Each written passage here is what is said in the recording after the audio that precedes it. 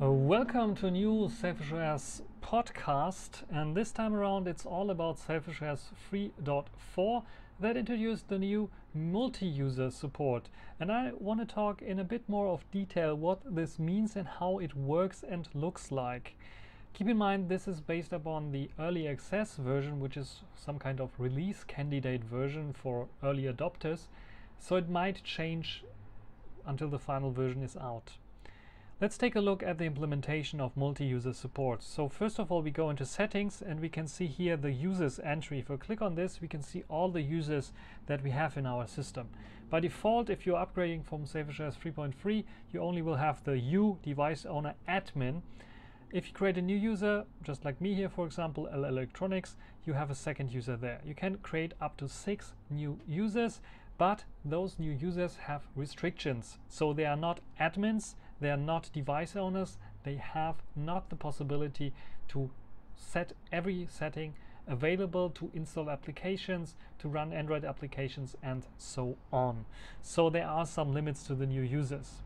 You can further limit those user rights just by pressing long on a user and then say, for example, turn off calls and SMS, which will disallow this user to use calls or SMS. So basically renders the smartphone into a fancy media player.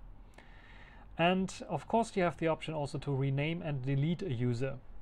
Keep in mind, if you create a new user, the username that you type in should be relatively short and easy to use if you want to use it later for some terminal action or something like this, because this initial name that you give this user is the one that will be used for the usernames, the group in the system. You know, username and group are two most important things in a Linux system that are there for file attributes, for example, but also for creating the user folder. If I go here and list my home folder, you can see that there's an LL Electronics user, so all the data of my LL Electronics user will be listed there.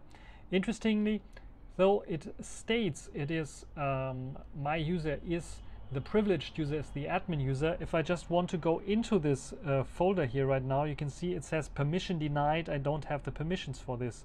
What I can do, of course, is I can just simply go in here and type in devilsu, which allows me to get root privileges, and then I have the option to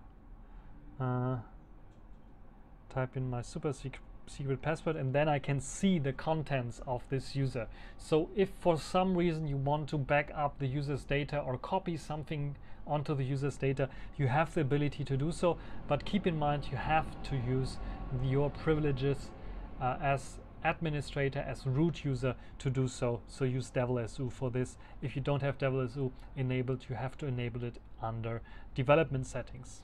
And this is also very interesting.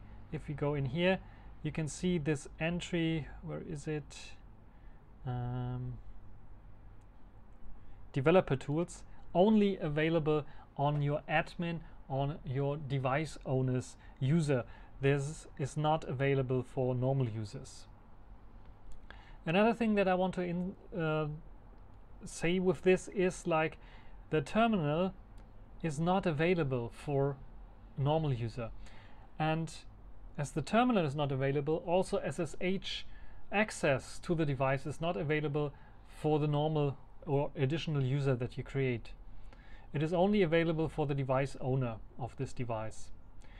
The restrictions of installing applications, no matter if native applications or Android applications, is not everything. On the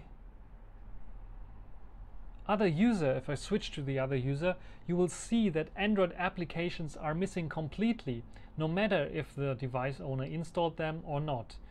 This is simply because Android support is not available for those additional users. So the additional users don't have the ability to have access to Android applications. So let me unlock this. And we are back into my LL Electronics user, and what you can see here is there's no Android application currently available. So the Android app support that SailfishOS usually has is not available for additional users, and you have no possibility currently to activate this. I'm pretty sure Yola is working on support for this. This needs, of course, then a user separation for the Android processors as well, and this can be one of the reasons why it's not activated right now for the 3.4 release. Maybe it will be available later in later releases. So this is a basic overview of the multi-user support in SailfishOS, where you can find the files and so on. Let me go into settings to show you some of the restrictions. Of course, you get some tutorials here as well. Some of the restrictions: you have the possibility to choose your wireless LAN. There's no problem with this, and it also connects to wireless LANs here, but keep in mind, if you have wireless LANs already, so Wi-Fi networks already connected on your main user, they will not automatically connect for the additional user. You have to enter your password again for those networks to connect to.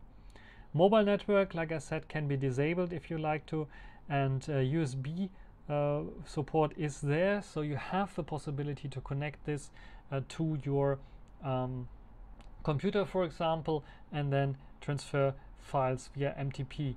This will be possible. What's not possible is SSH support, so transferring files over SSH is not possible here. NFC is available as well as Bluetooth. There's no problem with this.